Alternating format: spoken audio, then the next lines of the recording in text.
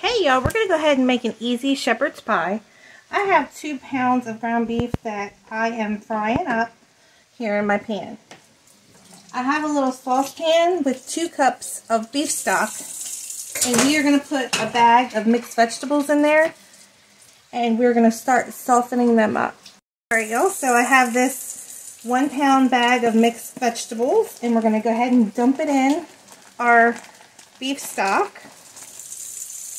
Let's dump our vegetables in our beef stock, and we're going to soften those up for just a little bit while we are cooking up our ground beef. So if you have to, go ahead and drain all your grease out of there, and then you're going to add 1 large onion chopped. Mix that around. Now we're going to add in 2 tablespoons of Worcestershire sauce. Alright. There's 1. And there's 2. Now we're going to add in some garlic.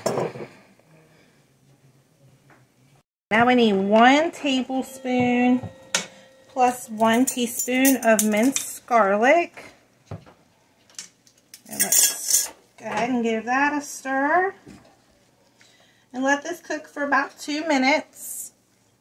Let's add 1 teaspoon of black pepper, 1 teaspoon of salt. Now we're going to add a half a teaspoon of garlic powder, a half a teaspoon of onion powder. Now we're going to add in 1 tablespoon plus 1 teaspoon of parsley.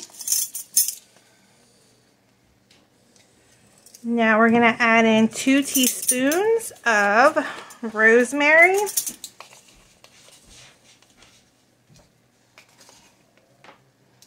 Two teaspoons of thyme.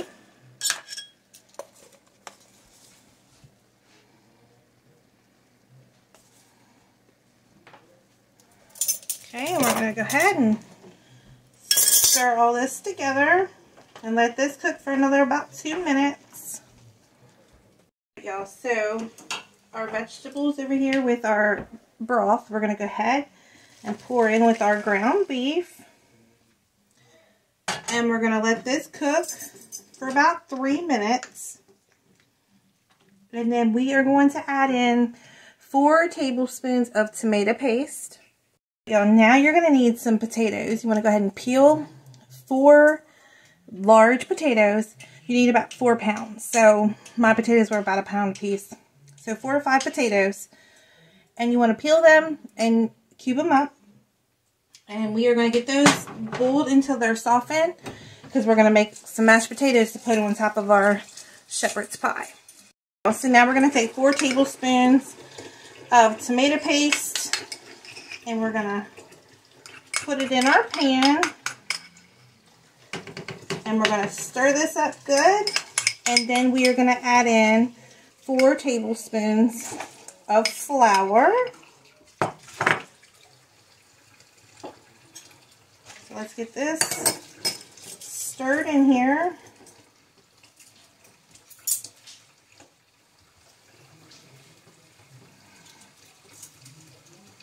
So here's 4 tablespoons of flour, and we're going to mix that all together really well.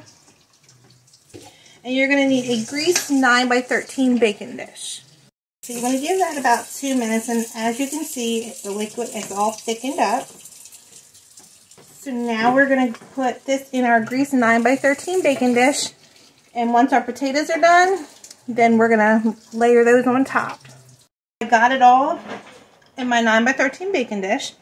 My potatoes are almost done, and then we are going to need some butter, some garlic powder, some salt, some pepper, and some half and half for our potatoes. I also want to let everybody know I have family cookbooks available for purchase. I'll put the link above and below the post if you want to get yourself one of those. It's over 212 recipes. all family, plus it has a lot of stories and pictures. So we'll be back here in just a little bit to get our potatoes done. Alright, y'all, so I got my potatoes drained. Now we're going to add in 2/3 of a cup of half and half. We're going to put in 2 sticks of butter.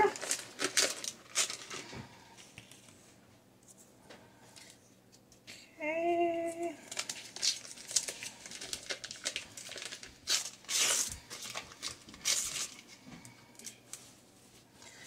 All right, now let's get some salt and pepper in here. All right, y'all, we need 1 teaspoon of salt, and this is a 1/2 teaspoon measure. So 1 teaspoon of salt, 1 teaspoon of garlic powder, a 1/2 teaspoon of black pepper,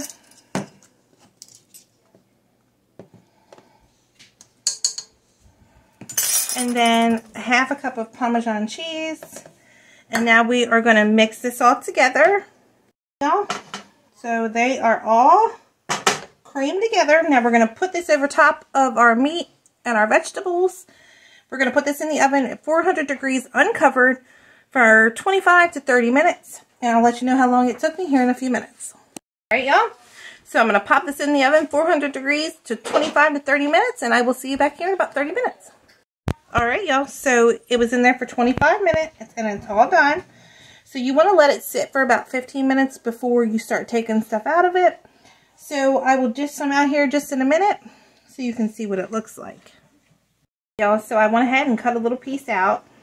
It wasn't 15 minutes yet, but you want to wait for the 15 minutes so it comes out a lot easier. But this is what it looks like. So give this a try. If anybody has any comments, questions, or concerns, don't hesitate to reach out. The link for the cookbook will be above and below this post. And I hope everybody has a wonderful day.